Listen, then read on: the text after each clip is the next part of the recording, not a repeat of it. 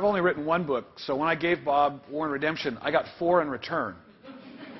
And I read Deep Change and Change the World just continuously. And it explained to me all the time, all the reasons why I had failed as a leader, and it explained to me why I had succeeded. And it was very illuminating. It was a wonderful thing to do, and I hope to continue to benefit from it. I want to tell you a little bit about what we're going to try to do today. Bob outlined some of it.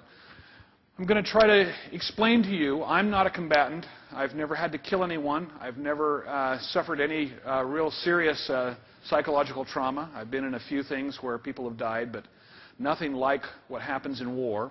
I'm going to try to explain to you what I think war is really like from my perspective as a non-combatant, what I've learned from talking to veterans for 30 years. I'm going to try to explain to you then what is helpful from a clinical standpoint to these veterans. And then I'm going to go beyond that and try to explain to you what makes the most difference in their lives for their positive recovery and what they do that really allows them to recover positively. I want you to just take a look at this, this piece of art. Do any of you know what this is right here? It's an AK-47. How do you know that? Right. So you know what it is. It's a, I don't know, the AK-47, when was it first manufactured? 1960s? Late 50s. And it is still a favorite weapon all over the world. You can get dirt in it. You can get it really messy. It'll still work. It's a very good gun to kill people with. And that's what the artist, who is a Vietnam combat veteran, is trying to show. This is not something you hunt anything other than people with. This is a self-portrait by this artist. Now, this is a Vietnam vet. He allows me to use his art. He's telling us some very important things about what he thinks about his combat experience. Let's just look at this a little bit. I'm not an art person, but I know a little bit about this. What's he got right here? So, yeah, Bronze Star or Silver Star. It's a decoration for heroism. What's he got in his pouch?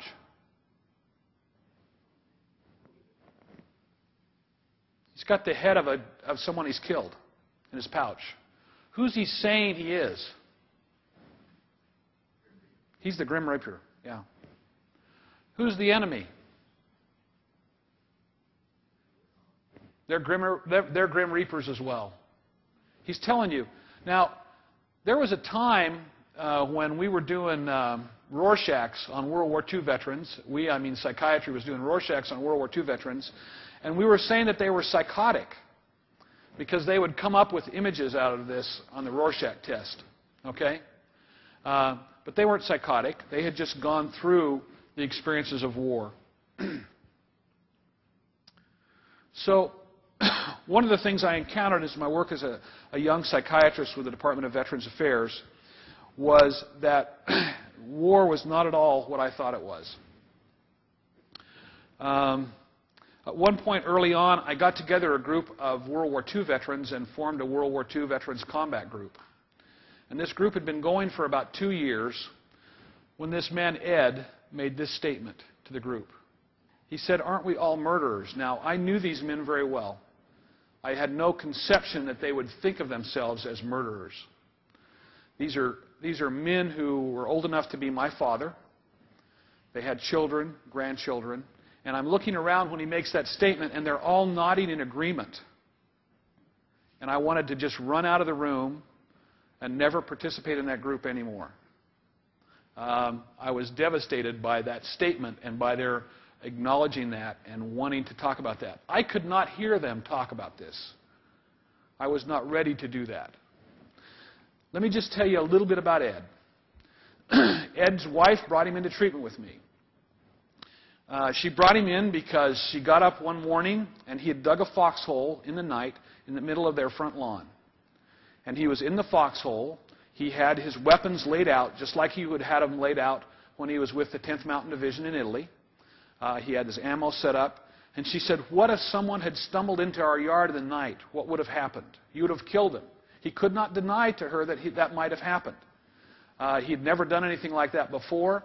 She packed him up and drove 100 miles to the Boise, VA, and I happened to see him. As I mentioned, Ed was in the 10th Mountain Division, which in World War II was a special unit that was informed in World War II to be a winter warfare unit. And a lot of men were recruited from the Intermountain West, from Utah, Idaho, Colorado, Montana. People who could ski and had some experience with the outdoors were recruited and formed into this unit. They went over to Italy in 1944 and fought for most of a year in the Apennines Mountains and in the rough terrain of that part of Italy. It was a non-mechanized war. They used mules to get their equipment around. Ed was a scout for that company. He was 18. He had been married 3 months when he joined the Army. He was an excellent shot, and he was a very crafty woodsman.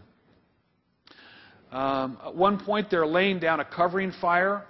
That is, they're trying to assault a German position in a two-story stone farmhouse. And there's a machine gun in the second story. He's laying down a covering fire on the front door, shooting at anything that moves. A shape moves across the door. He shoots it. It falls down. It doesn't look like a soldier. They eventually drive the Germans out of that position, and he gets to the farmhouse in time to hold in his arms about a 10-year-old Italian boy that he shot and killed in that assault. At one point, his unit was overrun, and Ed was trapped in a position that if he tried to flee to where his unit was, he would cross an open field of fire. He didn't want to be killed. He pretended he was dead. He crawled underneath several bodies of his dead comrades and lay under their bodies with the gore and their blood and guts dripping all over him for several hours until his unit retook the position, and then he resurrected out from underneath those bodies. He was on a night patrol one night, and he was briefly captured. And 2 older German soldiers took him to a little woodshed where they were holding him, and he became convinced that they were going to rape him. And in kind of the terror of that, there was one of them went outside to maybe use the bathroom or something, and the other one was just careless. He was a small man, Ed was, and there was an old axe in the corner of the woodshed.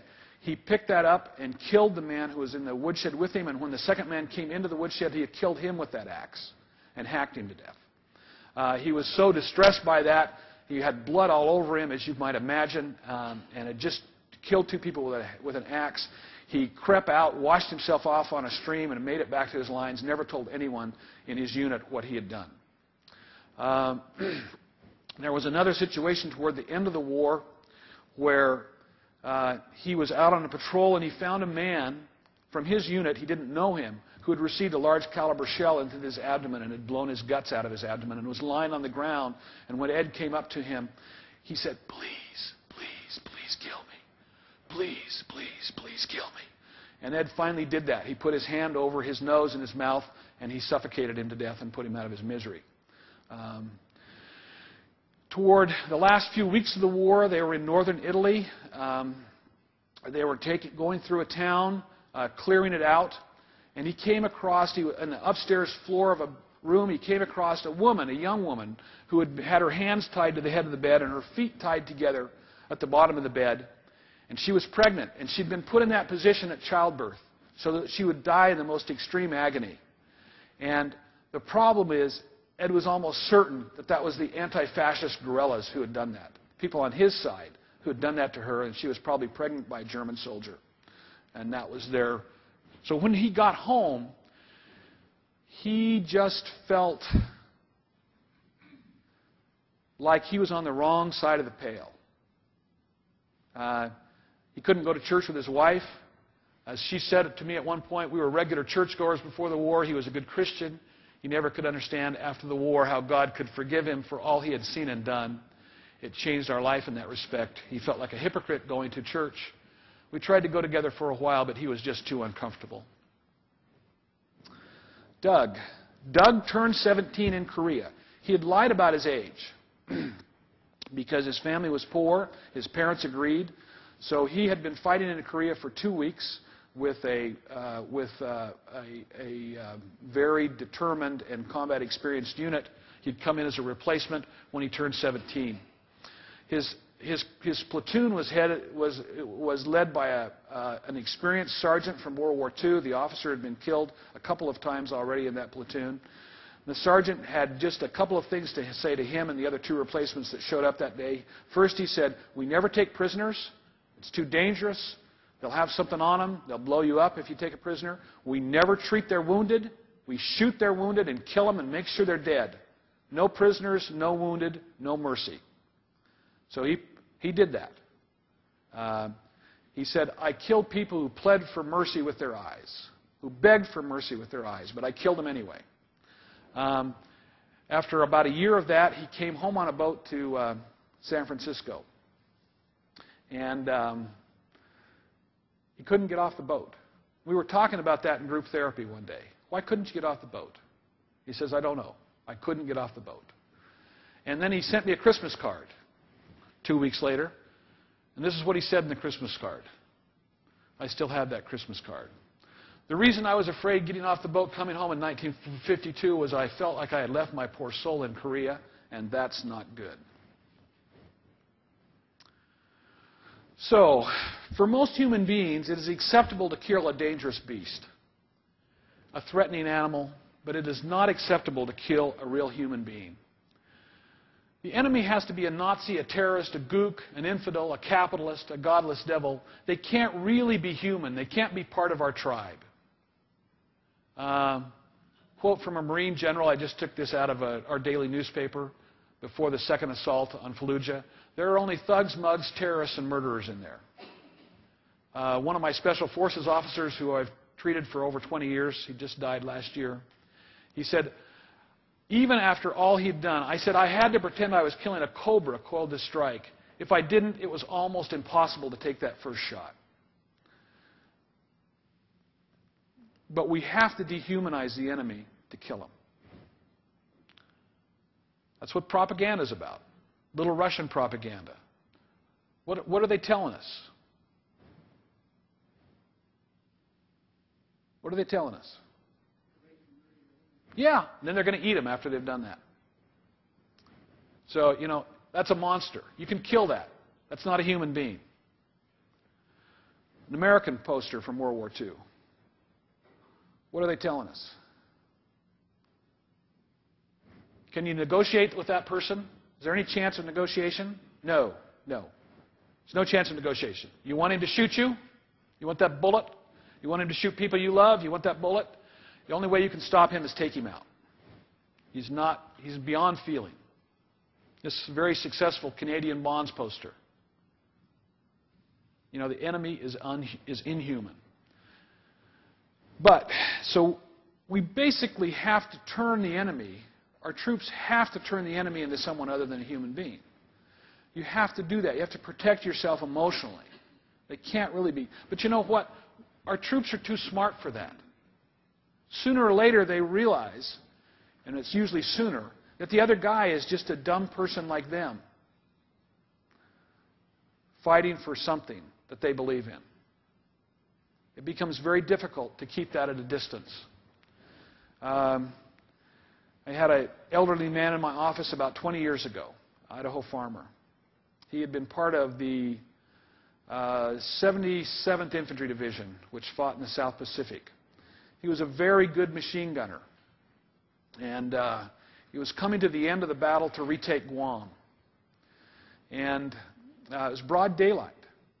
And about 11 or 12 Japanese soldiers jumped up about 200 yards away from his machine gun and charged his machine gun in broad daylight. He had never had such easy kills. He just locked and loaded and killed them all.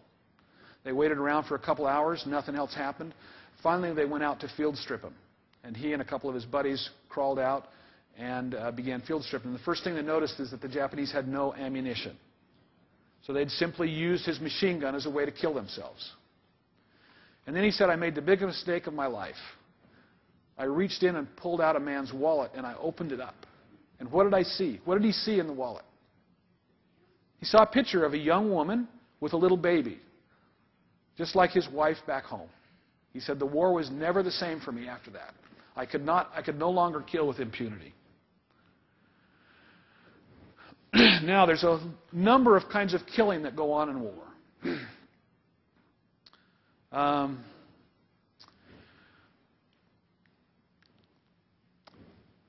So, the first kind of killing is we're killing enemy combatants. And we try to keep a distance from that. We try to make sure that in our understanding as we're doing that, that they're not really human beings, they're terrorists. They deserve to die. There's nothing else we can do. But that breaks down. After a while, we know we're killing human beings. But then we're also killing civilians. You know, Ed killed that little Italian boy. You cannot have a war in Europe, which is the most densely populated continent in the world, and not kill civilians. Every infantryman in World War II knows this story. You're trying to capture a village. The Germans have the best machine gun in World War II, the M60 machine gun, a crew at the top of one of the biggest, most solid buildings in the town, say on the second story. They're shooting you. They're covering the streets. You've got a suppressive fire to try to keep that machine gun down. A couple of men, when you're suppressing the fire, run up to the side of the stone wall building, throw 2 or 3 grenades into the first floor, blow it up, break down the door, hear some noise in the basement, throw 2 or 3 grenades down into the basement. They're shooting through the floor at the machine gunners on the second floor. They take some casualties. They eventually kill the Germans. At the end of that, they go down into the basement to see who's there. And who's there? Who did they blow up with their grenades? It's a young French family. A woman, 3 or 4 children. That's who they killed with the grenades. So that is over and over. You're constantly, the sanitized version is collateral casualties. You're constantly doing that. This little bit of research from the New England Journal of Medicine, 2004, followed 2 Marine brigades and 2 Army brigades in the first assault in Iraq.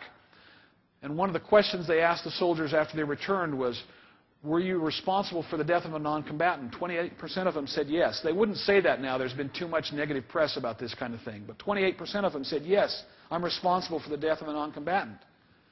83% of them said they saw women and children who were horribly injured that they could not help.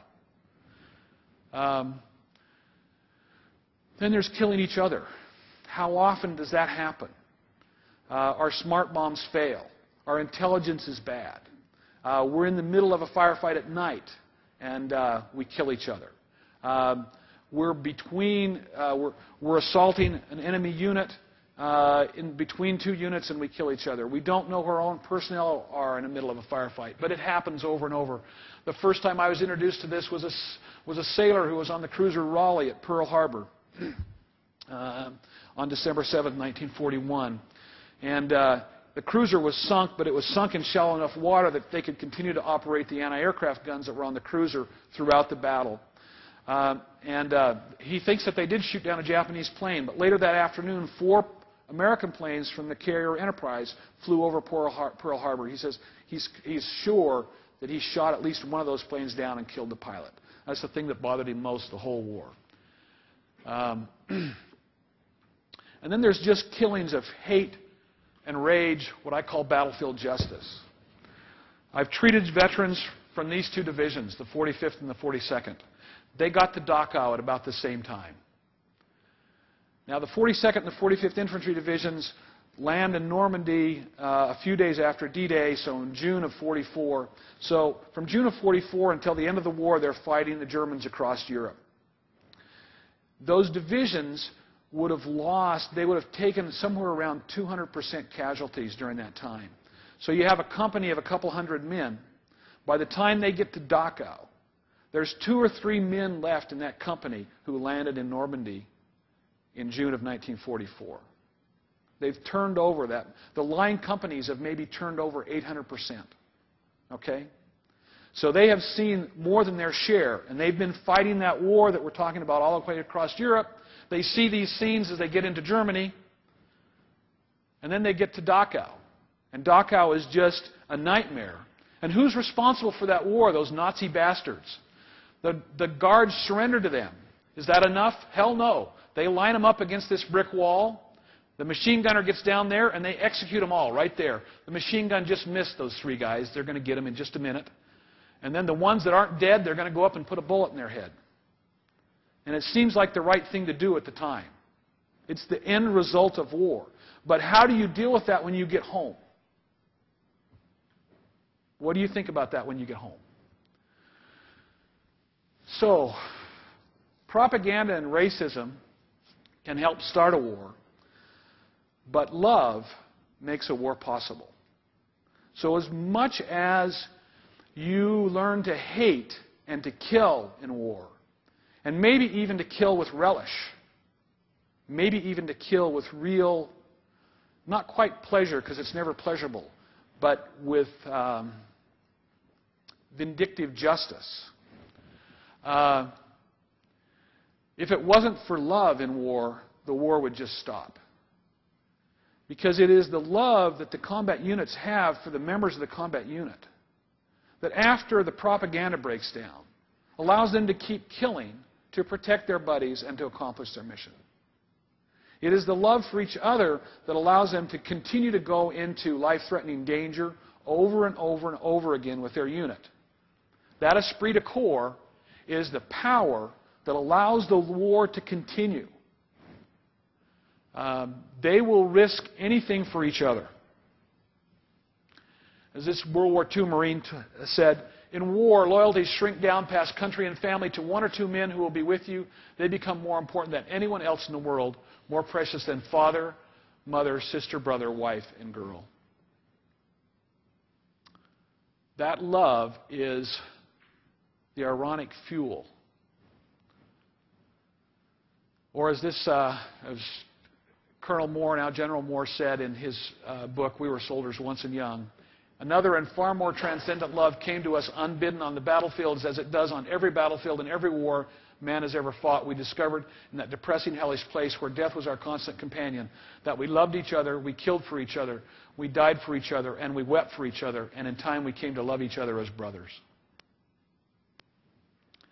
So here are the 2 forces, propaganda and love, for beginning and continuing war.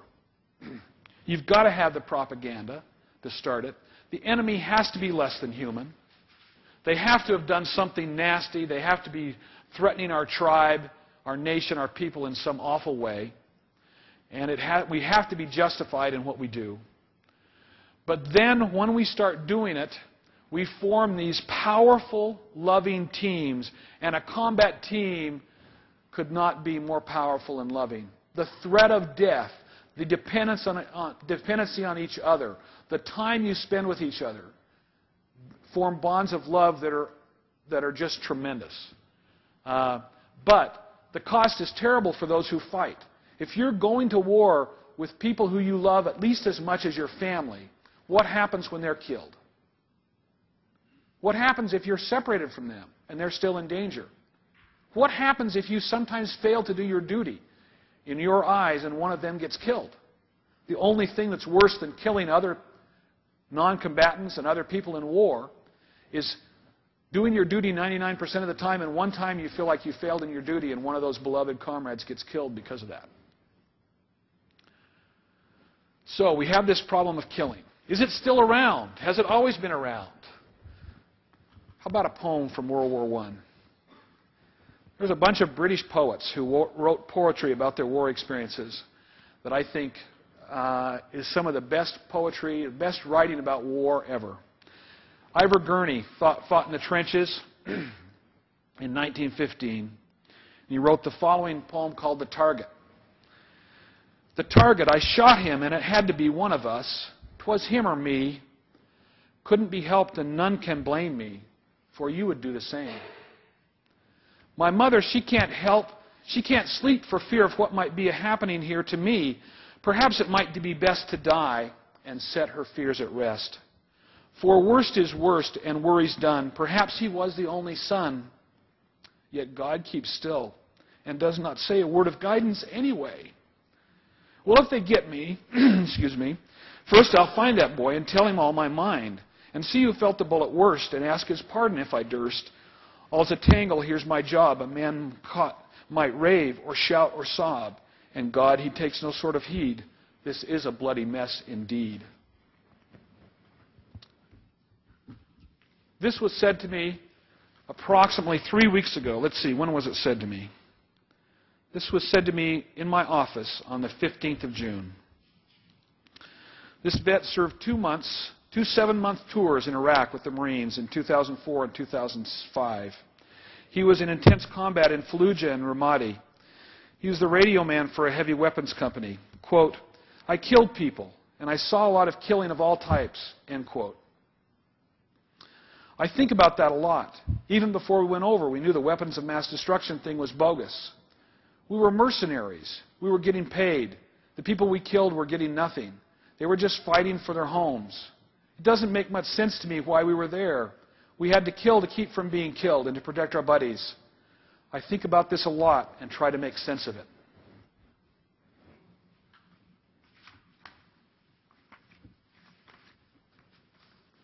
A medic for the 101st Airborne, who I have kept up an email therapy with. We do a lot of weird therapies now that I never would have conceived of.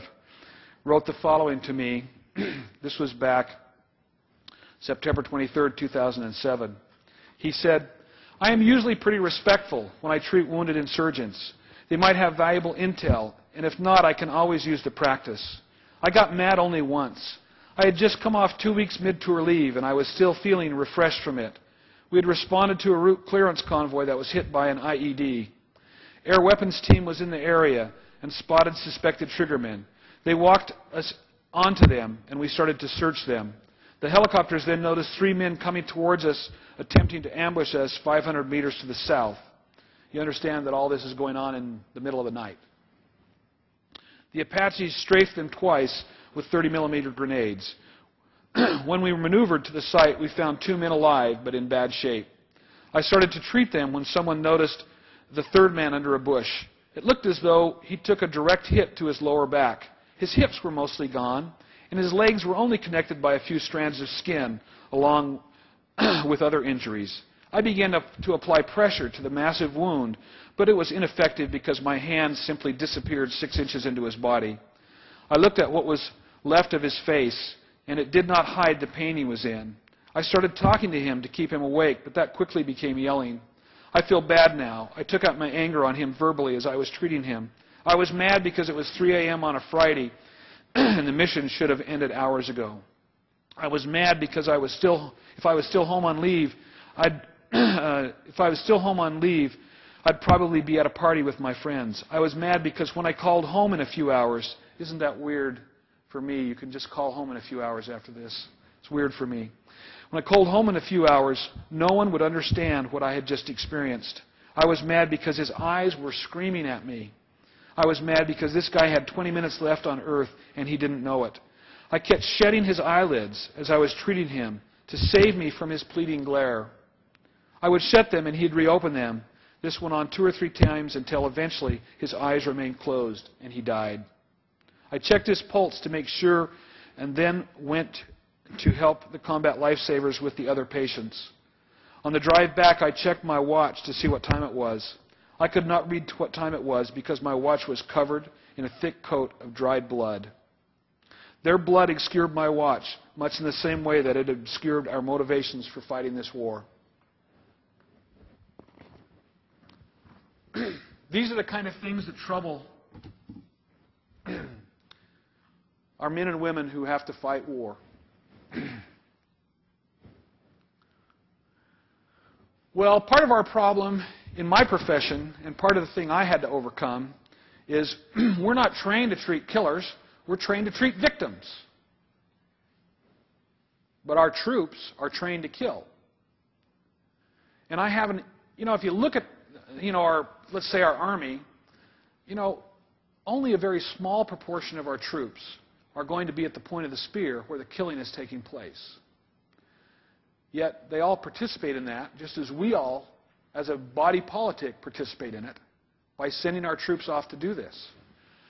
At the same time, I see an inordinate number of those who have had to do the killing. And I wasn't trained in any way to understand how to respond to that or to deal with that. I won't take you through all of my struggles to become a therapist who could actually hear that kind of thing from my patients and could effectively deal with them, but it took me a good decade and a lot of failed treatments before my veterans had trained me enough that I could do a decent job with their comrades.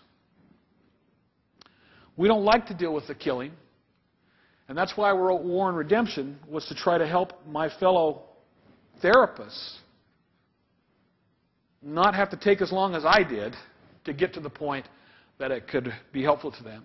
And our usual treatments that we use for ordinary PTSD when you're a victim don't work so much with the outside-the-wire people who have been doing the killing. There is this as well. The veteran will discuss almost everything but the killing. It is usually the most difficult of all topics to be explored, but over the course of their life, as they go through stages of life from their young adulthood through becoming young parents, on through their working careers in the end, it is the thing that as time goes on bothers them the most in my experience. But their reluctance to talk about the killing combined with our reluctance as therapists to listen to it and our feelings of inadequacy in doing anything about it combined to a lot of therapeutic denial. So we first have to address our reasons for not wanting to listen to the realities of war, which I've tried to introduce to you a little bit in this. And then when we get over that, maybe we can start allowing our patients to talk to us about what they really want to talk to us about. Well, what do we do? The most helpful thing first is to simply listen. And when you listen, you begin with a lot of grief. Now let's think about what happens in war. You cannot allow yourself to grieve in war. You cannot allow yourself to feel many feelings at all other than anger. And you cannot allow your anger to get out of control either, or you'll do stupid things. So basically in war, you have to put a very powerful emotional denial and numbing on yourself. You have to control your feelings in a way that you have never controlled your feelings before. Because if you do not, you will do something stupid, you will not protect your buddies, something really worse will happen, and so you learn to do that. How do you undo that?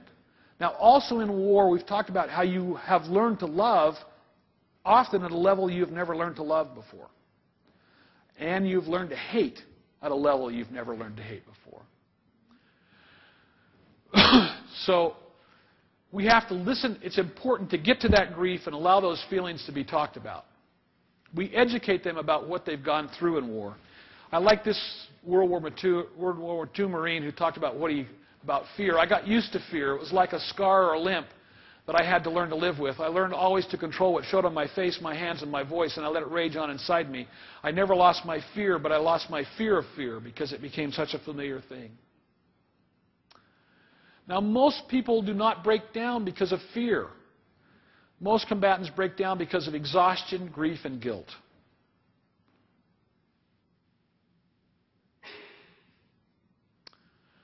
So, how does the recovery really start? The recovery really usually begins with an honest exploration of what they did and experienced. Honesty to themselves and to those few people that they trust becomes the beginning of a recovery. Where have you heard this before? I mean, being truthful, you cannot continue to run from it. A lot of soldiers will inevitably run from it. Drinking and drugging is running from it. Not talking is running from it. Now, a lot of the times they won't talk about it because when they talk about it, people simply do not understand. And you can understand why people do not understand. How do you tell your wife what it was like to kill somebody with your bare hands? And how do you tell her that you enjoyed doing it at the moment?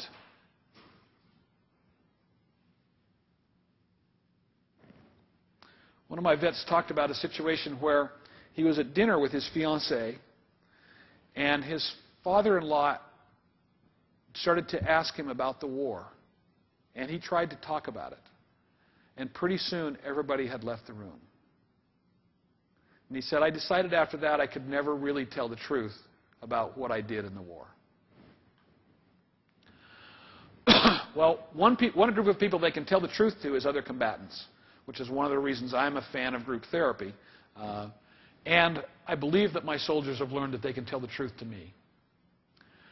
Now, one of the things that's helpful, that I find helpful, is to look for the positive experiences. Now, people come to see me and they're, quote, patients, all right? But honestly, a lot of my patients are far stronger than I am. They have a lot of things that they're struggling with, but I don't consider them necessarily pathological. They're just responses to their war experiences. So one of the things I like to do is I like to get the full picture of what they did in the war. So I'm talking to this Marine who was at Guadalcanal. And we got on this topic. We were in group therapy. We got on this topic, and he was just totally silent. And finally, I turned to him and I said, did you ever save anybody's life? And he was embarrassed. Because what he had done, in Guadalcanal, there was a body of water off Guadalcanal called Iron Bottom Sound. And probably somewhere around 50,000 American and Japanese sailors were killed in Iron Bottom Sound. And the sharks got used to eating human beings. And if a human being was in that water, the sharks came. And the sharks from all around the Solomon Sea seemed to have gathered in Iron Bottom Sound. Now, they had a little teeny group of airmen, Marine airmen, who were kind of the main bulwark against the Japanese while the Marines and the Japanese were fighting over Guadalcanal. And this Marine knew how to swim, and he was a really good swimmer. And twice, pilots were shot down, were wounded in Iron Bottom Sound, and he swam out a half mile and brought them back. Well, we had to pry that story out of him, but it's important to know those kind of things and to hear those stories, those loving experiences, those kind of things. And as this group of Marines that I talked about earlier that fought in Iraq, who, remember, 28% of them said they were responsible for the death of a civilian. 19% of them admitted that they had saved the life of a soldier or a civilian as well. So I just like to have that full story. I like to hear that, those anecdote experiences, I call them. Laughter. Laughter is tremendously important. It changes the context in a dramatic way. So Roger was a Marine in Vietnam. He was a forward artillery observer, so he was always in the hottest place in the combat. The Viet Cong were always trying to kill him first. They try to take out the artillery and try to take out the eyes of the artillery, which is what he was. So he was in treatment with me. He's home from Vietnam for about 30 years. He loves to do garage sales. He does it in a very military fashion. He gets the newspaper, he underlines the garage sales, he writes out the addresses, he figures out his route, and how he's going to do it, what he's going to get at each garage sale, or what he might get at each garage sale. He takes his binoculars, he puts them in his car, he starts early, he goes to site number 1 about an hour before the sale starts. He watches the people putting out the stuff. As soon as he sees what he wants, before the sale's even started, he gets out of his car, makes a beeline to the person, haggles with him about what he wants, and gets it and starts to leave. So he's doing this one Saturday morning. He's walking across this lawn, this long, uncut lawn, and he steps on something that goes crunch. I think maybe you know what he thinks he stepped on.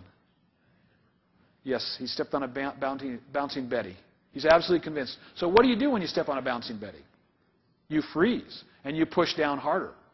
And then you look for your buddy to come up with his bayonet and put it underneath your boot. Can you imagine doing this for somebody? Put his bayonet underneath your boot and hold down the mechanism. Because what's going to happen is a spring is going to pop this little explosive up out of the ground about the height of your gonads and blow up right here. So he's holding down the spring, and then you take off your boot, and you go get a rock, and you come back, and you put it on his bayonet, and then you both walk away and breathe a sigh of relief. He's standing there 30 years after the war, and he's sure he's stepped on his amygdala his midbrain is saying, you've stepped on a bouncing Betty, do not move. He's looking around for a Marine. There's no Marines around. There's no bayonets around. There's just people coming and going. He looks down in the grass, and you can see that there's these little styrofoam peanuts, and he thinks he stepped on one of those, but he can't release himself. And then finally he starts to laugh, and then he's freed up. Well, that is a little small analogy of what laughter does for us. We make fun of our grimmest experiences. Guy had both legs blown off, and all of his right hand, except for this finger and his thumb, in a booby trap. He's tootling around in his wheelchair. He says his left arm, which is his only good limb, his only really healthy limb, he's got to have rotator cuff surgery on that. He says, if they screw up this surgery, I could be handicapped. You know, you have to laugh at that. You have to laugh. You laugh at that, then it takes the sting out of it. Well, we do use medications to help with sleepiness and irritability. But the greatest healing forces for these soldiers are totally outside of therapy and only accessible there. And what I've learned to do is to try to use those. So let's start with those. The first one is having the courage to face the truth and take corrective action. You simply have to look in your soul, and the successful ones do this, and they just go over it. And it's interesting, I began seeing World War II veterans who had gone through the following cycle. This is how I began to really learn this from them. They'd gone through the following cycle. They had come home from the war. They'd drank like fish for years and years and years. They had functioned. Because remember, we're talking about highly functional people who have had their characters strengthened by the fire of war. So they can have all kinds of symptoms and they can just keep functioning. They can have battle dreams all night. They can have intrusive thoughts in the daytime. They can feel numb inside. But they'll just keep doing their jobs because they learned to do that in the war zone, and they can do that the rest of their lives. And they'll be doing that. But they'll still be drinking. And then sometimes their drinking becomes such a problem that they end up in AA. And they end up in treatment. And then they recover. And they use the 12 steps of AA. And maybe you're not familiar with those 12 steps, but the fourth step is you'll do a searching moral inventory of your life. And you will correct every wrong that you've committed to the best of your ability, as long as doing that does not harm other people. And you will continue to do that every day. You'll do this searching moral inventory. And they'll come out of their alcohol and they'll start applying that fourth step to their war experiences. And this, for them, is the beginning of real healing from those experiences. Luther basically said, I know I killed children as we fought the Germans in France. I saw their little bodies mangled by my shells. I turned to drink as a way of forgetting. Just a typical statement from a combat soldier. And yet he went through all of that. He has two beautiful poems in War and Redemption. He went through all of that and really began his recovery when he began applying the 12 steps of AA to his military experiences. Having the courage to face the pain that's inside of you. Wayne talks about this. He was a long-range patrol specialist, a recon guy. I think anyone who chooses therapy is choosing life over death, but unless one is desperate and can admit that, there may not be intense incentive or strength to try finding those little patches of light. He's talking about the slow death that Bob Quinn talks about in Deep Change. He's talking about the slow death that can happen to you if you do not let yourself, if you do not face your emotions and face your pain. But unless one is desperate, there might be an incentive or strength to try finding those little patches of light. After 11 years in the system, I look back on those first 5 years and think now that my greatest comfort during that time was learning that I was not alone. The fellowship of vets from World War II, Korea, and Vietnam helped me find the strength to continue. This allowed me eventually to find a therapist who enabled me to connect the dots in my life and rediscover my feelings, to feel human again and find more patches of sun. The life without feeling was a lot less painful, but it was really no life at all. I am beginning to feel empathy and pain and sometimes joy, but these are closer to being human than to feel nothing at all. So this is not some simple confrontation with the truth. This is layers and layers and work. Then, what do you do next? What is mercy? How do you define mercy? Anybody? What's your just a simple definition of mercy? What have you got when you have mercy?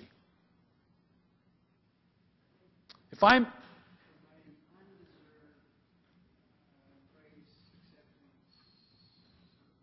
somebody's totally guilty of something, but you're not going to take vengeance on them.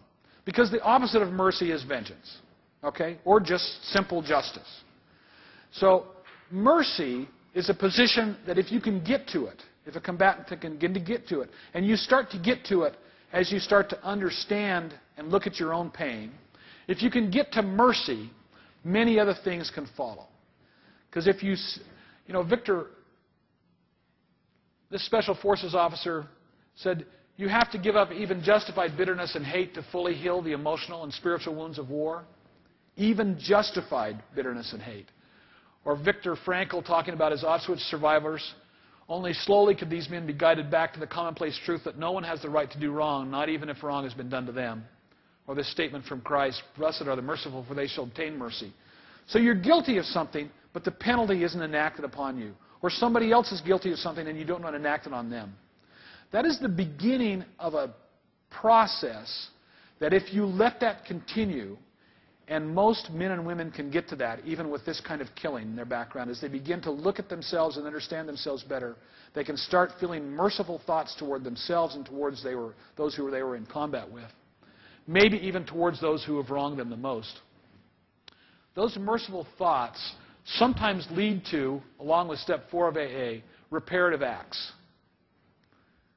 Now, my mother always taught me that you love those you serve. You love those you help. And I have seen that over and over in this area.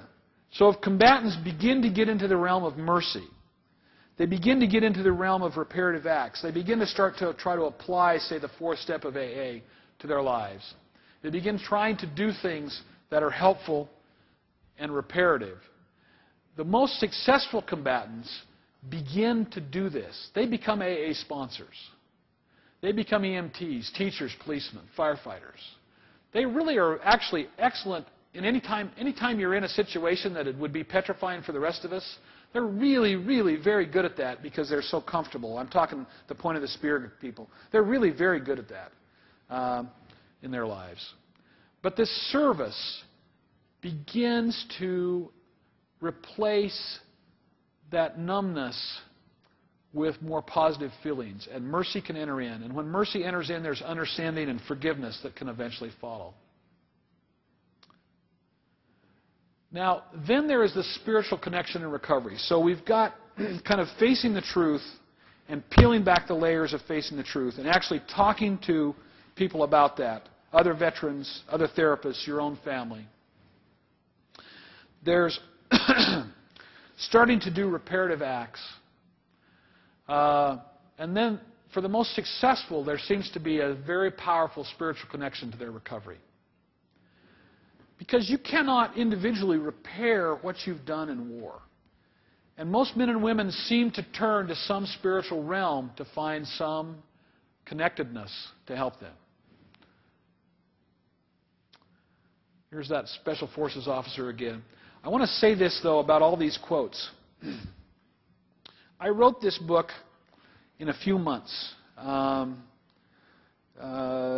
say I wrote it, but really I wrote it and my wife made it so that you could all understand it. Wave your hand, Teresa. She's an English teacher and she's been working on me for a long time. And so this is really as much her product as mine. But I wrote this in a few months. And then I said to myself, I can never publish this book.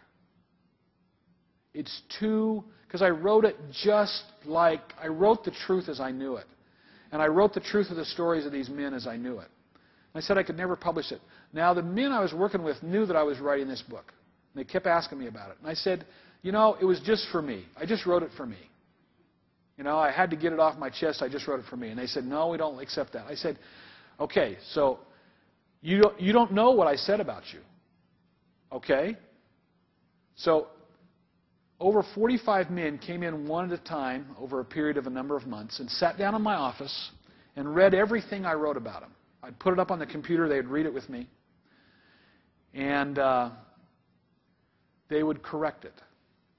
They'd say, no, that isn't exactly how it was. And I'd type it in, and I'd type it. Like that statement from Wayne, we spent 2 hours on that statement. He said, no, you said that like you would say it. That isn't how I would say it. This is how I would say it. And every one of these statements, they did that too, and they corrected it. And then they would tell me, oh, I didn't tell you the rest of the story. Oh, you didn't? We've been working together for 20 years and you haven't told me this whole story? No, I didn't tell you this part. And then they'd tell me some other detail. We'd write that in. It wasn't therapy that I'd trained for, but it was fascinating. It was wonderful work. So Larry says this. He says, I ended my time in Vietnam angry and bitter. I saw so many good young people killed and wounded unnecessarily and foolishly. I blamed the enemy, but even more so I blamed our own military command and politicians for glory hunting and the stupid policies that got so many young men killed. You know, what really got him at this point is, he's a Special Forces officer.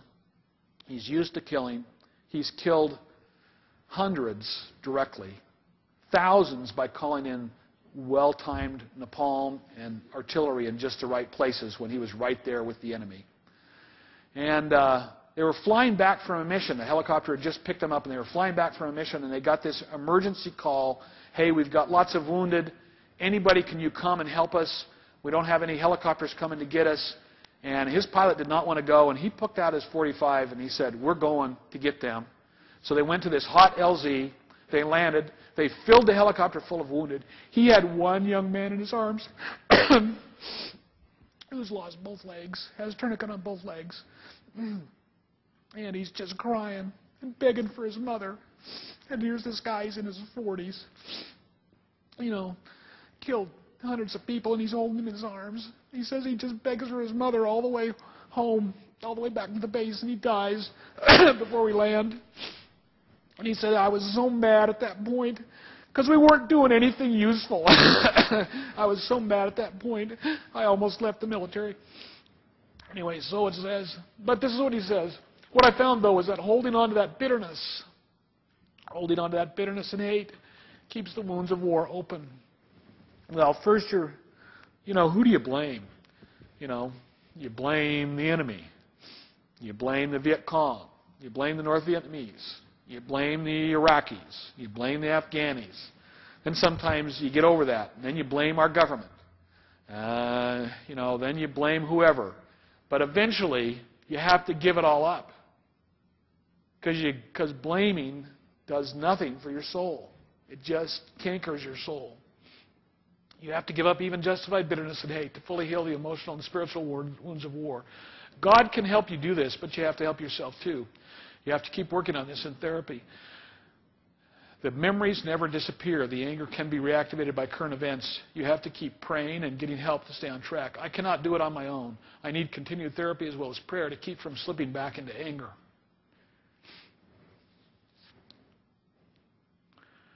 Now, these are very productive men. I don't want you to misunderstand who I'm talking about. I'm talking about people who have the strength to just keep going in their lives and doing what they need to do. But they tell me these kind of stories. I mean, I've given this lecture to psychiatric audiences. I've had psychiatrists come up to me afterwards. I had one come up and say, "You can't talk about religion like that. Are you some kind of psychiatric traitor?" I mean, he was almost, I thought he was going to have a seizure. He was so upset with me. I had a minister just a couple of weeks ago. I was giving a talk, and he said, "You're in my territory. Get out." I said, "Look, I'm just telling you what people tell me, So, I love Guy. Guy is the guy who got his legs blown off and just had this piece of hand. My partnership with God kept me alive. When I awoke from the coma induced by my wounds and surgeries, the first person I saw in Da Nang was a nurse from my hometown. I felt God brought her there to give me the courage to live. I promised her I would see her there at home in a year at church, and I would be walking. God helped me keep that promise. I prayed constantly. I would ask for the strength to overcome the hurdle in front of me at that time. I would feel peace and strength from God each time I got over the hurdle. It gave me greater faith to get over the next. I learned that God answers the prayers of anyone who says, I can't do this without you. I need help. All they needed was to have the courage to keep trying and asking and receiving the help God would send in the form of His children. So this depth of spiritual experience, what I've seen is, traditionally, I think let's just take an average, people lose their spirituality in war. They feel alienated from God and humanity by their war experiences. They've got to get over that alienation toward humanity, and most of them, when they really heal, come back to a spiritual level of connection with the divine that is tremendously important and tremendously personal for them. So this is, let's see, I'm trying to think of the time. We're bombing the Serbs in Belgrade. And it's over Bosnia, right? Clinton's president. So what time is it? 1994? I have 2 World War II groups going at that time, and the Bosnians have never caught up with modern dress. So in the eyes of my World War II veterans, when they see pictures of the Bosnian refugees, it's just like being back in World War II in Europe and seeing all the refugees in Europe.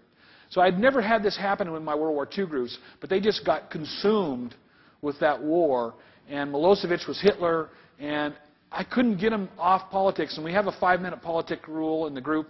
You can talk politics for 5 minutes, and then we've got to put that stuff aside and get down to the business of therapy. And I said, I had to take over the group. I said, okay, we got to do this. I said, so I brought in a blackboard, and I said, let's make a list of all the things that have been most helpful to you over the course of your lives in recovering from your war. And this was the list they made. Okay? So look at some of the things they made. And then at one point, I had both groups. I gave them a little questionnaire, and I said, this is the closest I've ever gotten to research in my life. I gave them a little questionnaire, and I said, mark if it's the number 1 thing for you, or if it's in the top 3, or if it's in the top 5. So mark it 1, 2, 3, 4, or 5, and don't mark it at all. So, pets did pretty well. Medications didn't do so good. Humor, okay. But here's the big ones. Being busy. Doing service to others. Okay? Spiritual issues. Loving spouse and family. Relationship with comrades and friends.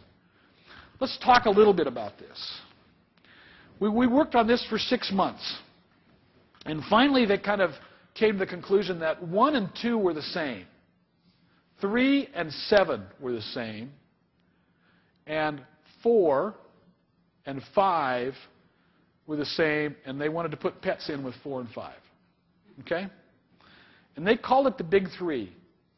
So, this is what they said. The Big 3 after Stalin, Churchill, and Roosevelt. Okay? World War II vets. So the Big 3 are staying busy doing good, spiritual activity, and healthy, loving relationships. How do those work?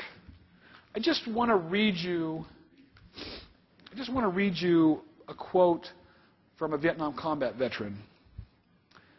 I don't know what is left of it, my post-traumatic stress disorder, but you ask what I did to dial down that rage. I think fundamentally, specifically with my wife, and it was his second wife, I let her love me.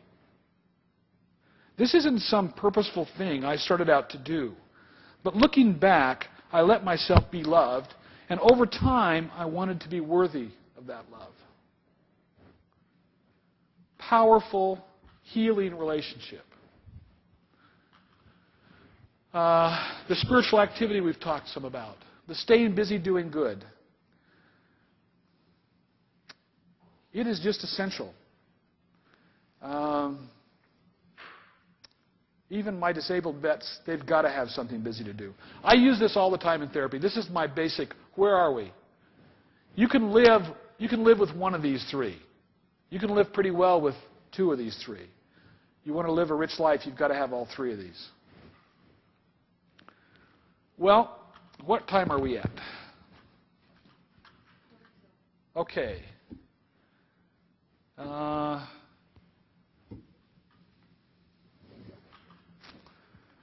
about if I tell you one story, and then we just get your thoughts and have your... So this man, Jed, was a sergeant in the 2nd Infantry Division in Korea. He was an artillery sergeant, so he ran a battery of artillery guns. He also served as a forward artillery observer. He got very close to the men he served with and led. Quote, "It is impossible to express how deeply you felt about the men you fought with and how much their deaths hurt. I loved my parents and was very sad when they died, but it hurt me more to lose my comrades than to see my parents pass on." In February of 1951, Jed's unit was nearly surrounded, and they had to fight for their lives. Quote, "I had just emptied 2 clips of ammo into a group of Chinese right in front of our trench, killing several, when a man near me suddenly stood, threw down his weapon, and raised his arms in surrender. Surrender was not in my vocabulary. I was ready to fight until I was killed. I nearly shot the man who surrendered.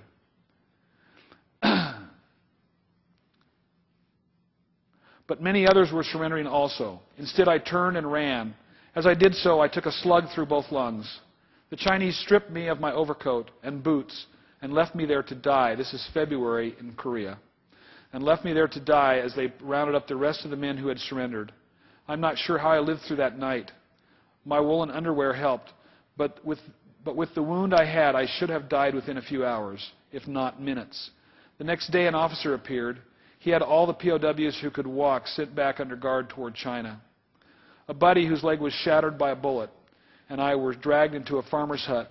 I know they thought we would just die. I guess God had other plans." So Jed and his buddy lay neglected for a month in that hut just behind the Chinese lines near the 38th parallel. Quote, "The Chinese provided us no care or food. Occasionally we were beaten or kicked, and one of my ribs was broken during one of the beatings. But we couldn't get away, so we were not guarded very closely. A Korean farmer was being forced to cook for the Chinese soldiers. Each night he would bring us water and the burnt rice scraped from the pots he cooked with. That burnt rice tasted like candy. He risked his life for us. The Chinese would have killed him if they had ever caught him feeding us. I love him and owe him so much. How I'd like to find him and thank him." So a month later, the Americans retook the position and found Jed and his buddy on the verge of death in this little hut. He got home. He spent about a year in the hospital. He got home. I was drinking heavily to try to sleep and forget the war. And I was going nowhere until I met my wife. Meeting her prompted him to, quote, "seek a work with a future." He was hired as a civilian by the Air Force and trained and eventually became an electronics engineer. "The birth of my daughter sobered me up. Here was a little creature I could totally love. Somehow she softened my heart. I knew I had to stop drinking for her, and I did." Follow the relationships. In 1963, the slug he picked up in Korea that had lodged near his heart was finally removed at the VA. It is starting to irritate his heart and had to be taken out. So that's where we leave off his story. Let's pick it up again. So, as I mentioned, he said, "The birth of my daughter sobered me up. Here was a tiny creature I could totally love. Somehow she softened my heart. I said to myself, my God, I've got to get my life in order. I stopped drinking. It was hard, but love motivated me, and I did it. I forced myself to stop thinking about the war. Every day I would get up, and thoughts of the war would just start bubbling up. I made myself think about other things. I concentrated on the needs of the here and now and worked hard. This was a turning point for me. I seemed to recover enough from the war to make a decent life for my family and myself." So he's got 2 of the 3 legs. He's got work that he's working hard. He's got loving relationships. He's got his wife and his daughter. But 30 years after the war, Jed sought psychological treatment for the first time, so he becomes my patient. He notes, "It had been 30 years of not sleeping. I didn't sleep even after I stopped drinking. I was tired and struggling with depression," and he was having combat dreams every night. Medication and group therapy provided some relief, but the killing he had done bothered him deeply.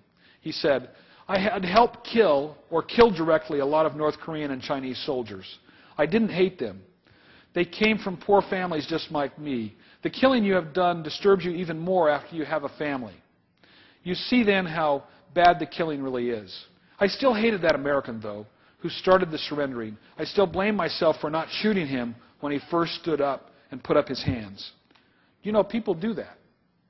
They shoot each other in war, even our own troops, when they do something really stupid. that endangers everybody else. Just thought I'd mention that if you hadn't picked that up. Finally, I realized that I would have blamed myself just as much now if I had shot him. As I prayed about it, I could see that shooting him would have been worse for me. I am not sure I could have ever lived with myself. As my children grew up, I began praying again. I couldn't understand why God had kept me alive.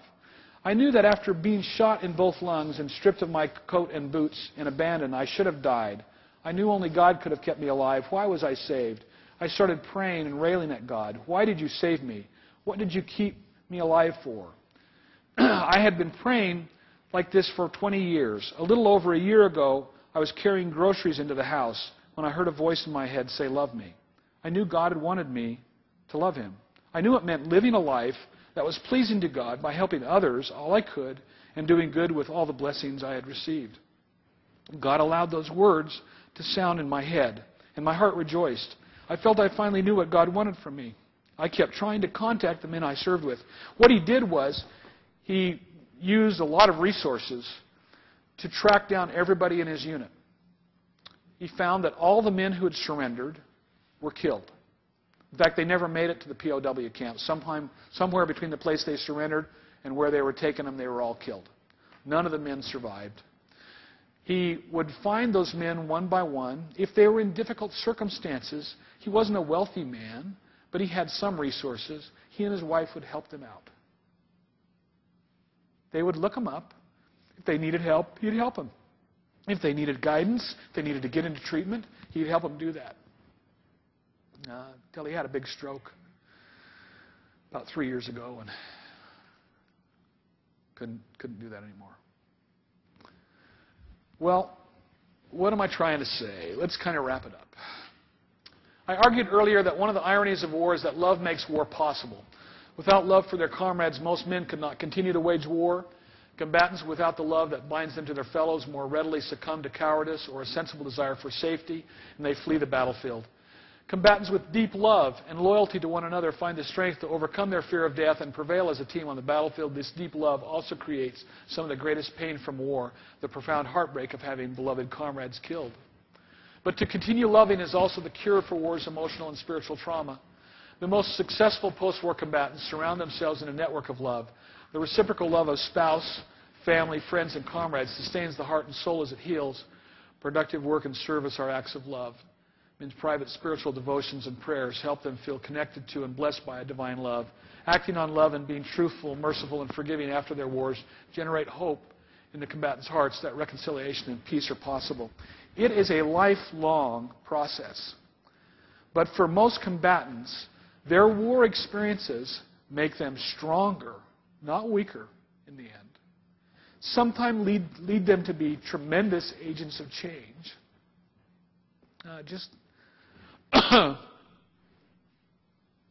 You can enumerate a number of them in our political life, in our business life, in our educational lives, who have done tremendous things, who you may not be aware have gone through some of these extremely grim experiences, but have prevailed for those.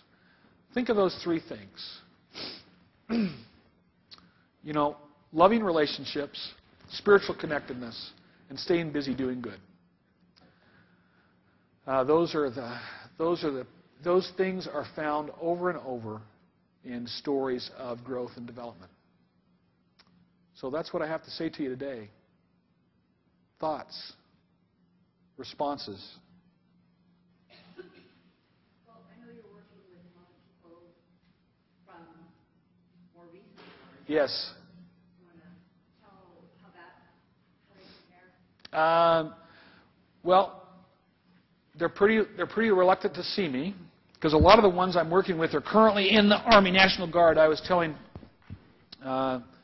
Paul and Diane beforehand that where I'm working right now in Salem is the headquarters of the Oregon National Guard.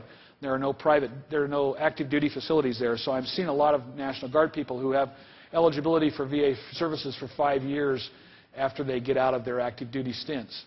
And about half of the current troops deployed in Afghanistan and Iraq and elsewhere in the world are Army National Guard and Army Reserve and other National Guard units. So they're still in uniform. They're still in the service. So they're reluctant to do anything that might trouble their military career. So they're reluctant to generate a psychiatric record.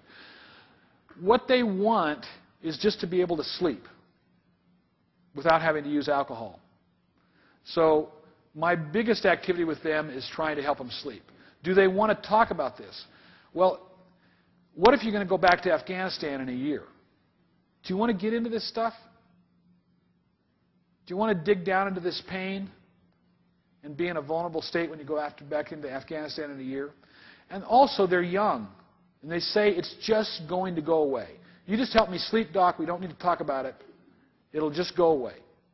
Okay? And, you know, it's interesting. When I first started seeing these, I would talk to my older vets about this, and I'd say, they don't want to see me very much. They said, oh, we were just like that when we came back. Don't worry about it. Give them a few years.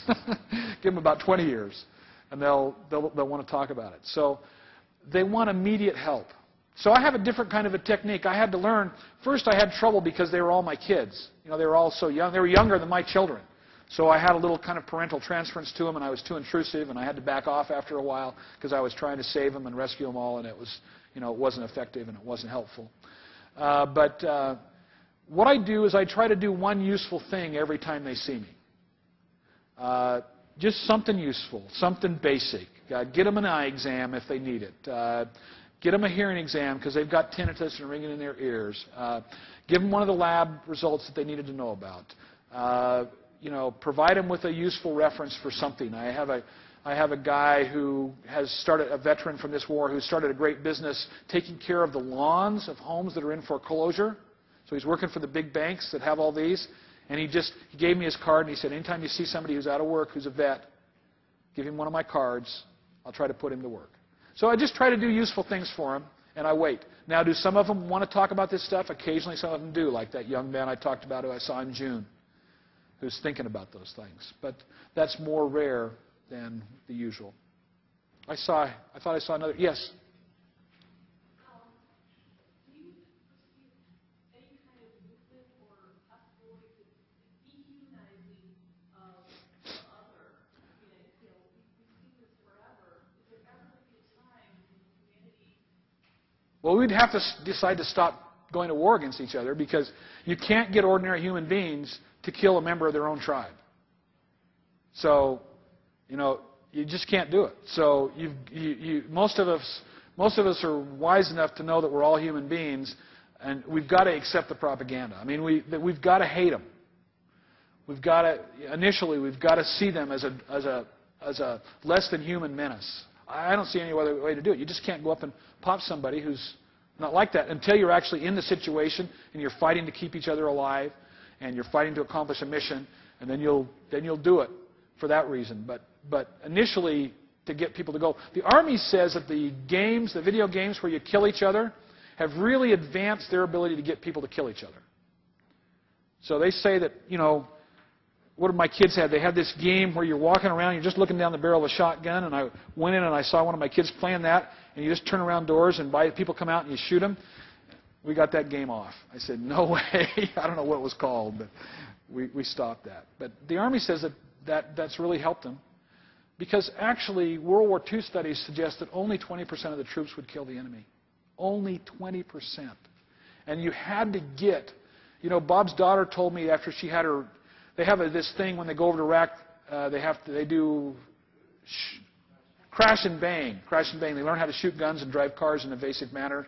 And if you're riding, you're not usually driving a car, but if you're riding and your driver gets shot, you have to learn how to drive the car from the passenger seat with the body there at high speed in an evasive manner. And she said to me, well, I think I can shoot somebody if I have to, if they're trying to kill me. And I didn't say anything to her, but I said, Shari, you know, if you're faced with having to shoot somebody, I'm sorry, but I think you'll just let them kill you. Because you're just such a nice person. And, you know, unless you had a baby in your arm, then I think Shari would shoot him. But if it was just her, I'm not sure she would. Sorry, Bob and Delsa, but hopefully she'll never be in that situation. Yeah. I was talking to a fellow last week who's advisor to the Israeli military. Uh-huh. And they determined in the Israeli military, they did a study and found out that the French have a very low incidence of PTSD.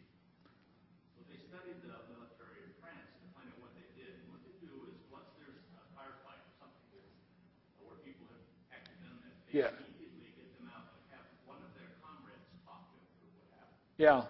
They don't wait, and it's not a therapist, it's just another one who Yeah. understands what it is. Yeah. An experienced person. Dramatic effect on the incidence of PTSD. Do you have a reflection on that? Here's the one thing that I treated a man once. It was kind of I didn't really treat him, but he spent time with me in my office. He didn't need me to treat him, but he spent time with me in my office. And he was a very successful combat arms officer.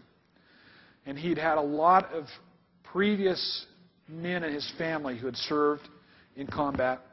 And one of the things that they impressed upon him is don't let your troops do things that they would regret doing the rest of their lives. And so he fought a very clean war in many ways, as clean as you can. And then when he continued his service, he lost his arm in Vietnam, and when he continued his service in the medical corps, Army Medical Corps after that, he did something that he called hip pocket training, which is he would identify all the combat veterans in his unit, and he would make them teach a course, each one, identifying the mistakes they had made and the things they had done right. And they'd take the young guys in, and the senior person would say, these are the kind of things I did wrong, and these are the kind of things I did right. And it was tremendously therapeutic. That's not exactly what you're talking about, but it has some similarities. So he took their combat experiences, and he turned them into positives.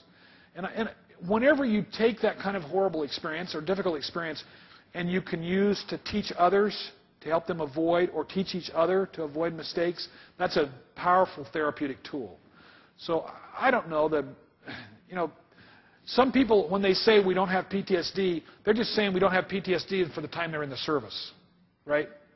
So, but let's look 20 years after they were out of the service. Let's see what's going on. Let's look 10 years after out of the service, and almost none of the studies have that. So we have some data from Israel that say the Israelis don't have as much PTSD as we do, but we also have some data that says they have more PTSD. So I'm a little leery of those kind of studies because unless I see them myself and I see what the time course is. But the task you're talking about is helpful, particularly with a non-therapist, but with an experienced senior person to talk through those, I think is very useful. Yes?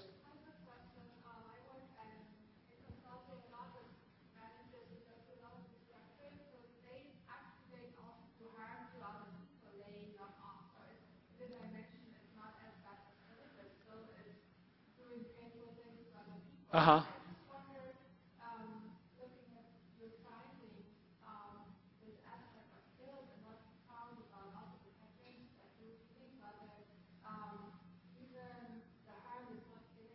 Yeah. Whenever we... Yes, yes. I think it's totally transferable. I mean, I think the only way we recover from harming other people is to ask their forgiveness. It's that simple. I mean, if we harm other people and we ignore that, we're lying to ourselves. We're lying to the rest of humanity. And we become more hardened. We become more able to do more cruel things and more heartless things. There's an unfortunate human characteristic that when we've harmed other people and we don't want to admit it, we like to blame them for why we've harmed them. They deserved that. And they deserve more if they continue to do that. Or if they don't do this, they deserve more.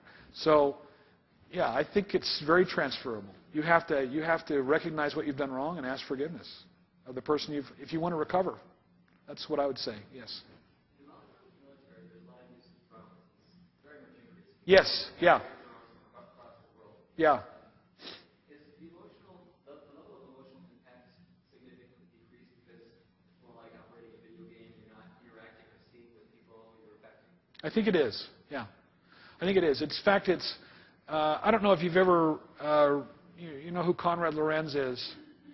He wrote a book on aggression, and he really talks about how human beings, in up close and personal, really don't want to do much more than just knock each other down and have somebody say uncle.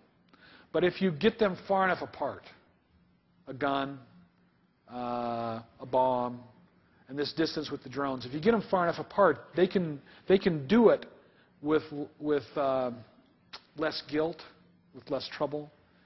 Can they do it with impunity? No, they can't. Most people cannot do it with impunity. So even operating the drone, they know they're killing people. You know, you're dropping bombs on German cities from 20,000 feet. You can't see more than the cities. Yet, you know you killed a lot of people. And you know what that's like.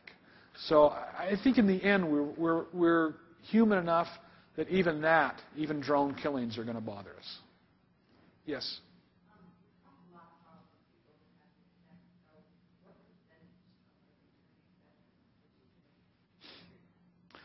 Well, it depends on how you're defining it and what you're looking at it. There was a group of psychiatrists who published what at the time was a top secret study about the 8th Air Force in World War II. Now, the 8th Air Force in World War II was a huge operation. It was doing daylight bombings over Germany. We're talking the 8th Air Force alone suffered as many casualties as we suffered in Vietnam. So there was 40,000 killed and 30,000 prisoners of war in the 8th Air Force. And we're not talking about the wounded during World War II. Though it might be the reverse. It might have been 40,000 prisoners of war and 30,000 killed. But I think it was 40,000 killed and 30,000 prisoners of war.